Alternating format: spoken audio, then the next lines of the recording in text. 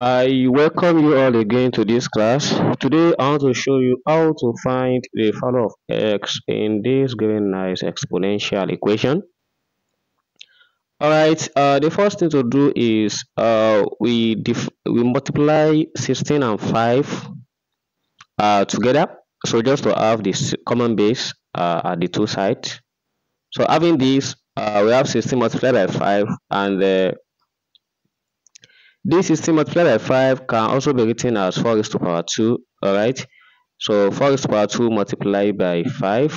And the next thing is I will divide both sides by 4 raised to power 2.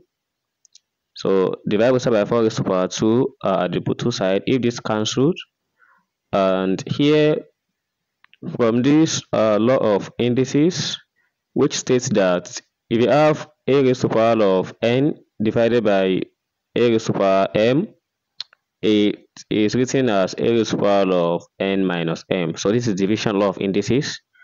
By applying it here, we have 4 raised to power x minus 2 equals 5. So at this stage, I will start this equation. And the next thing is, I want to take the power down, and the best thing to do is by introducing the log of base 4 to this. Introducing log of base 4, I will have 4 raised to the power of x minus 2 equals log 5 base 4. And we still have another law of logarithm here, which states whenever we have the log of a raised to power n base b, so n will come down, and then we have log of a base b. So we are going to apply it here as well. So we drop x minus 2 down, log, let's put this in brackets to avoid confusion, and we have log 4 base 4 equals log 5 base 4.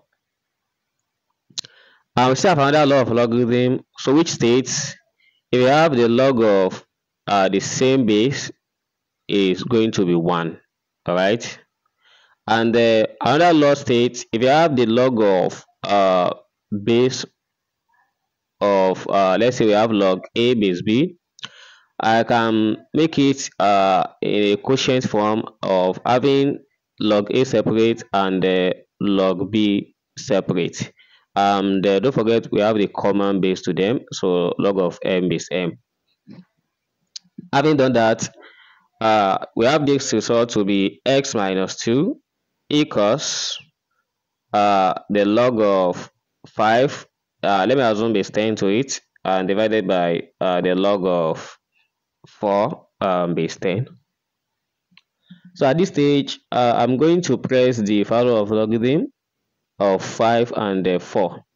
So if you press the log of 5 is giving you 0.698, and the log of 4 it gives us 0.020 as well. So I just pick the 3 decimal place, and x minus 2 equals, so dividing these two, we are going to have the result to be 1.16.